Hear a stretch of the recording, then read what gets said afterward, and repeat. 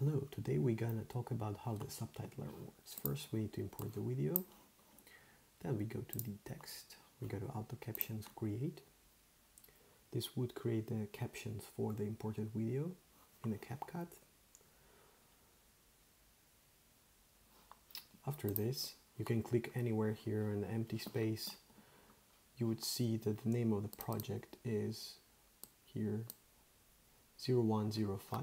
We open our Subtitler app from subtitler-lab.com.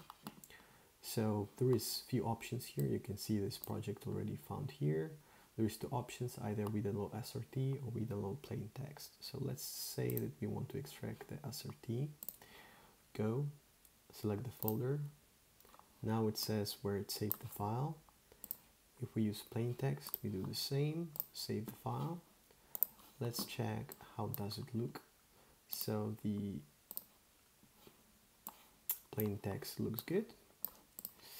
And the SRT, let's as well check it.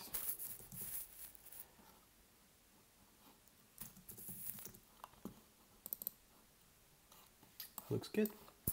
Here how it works.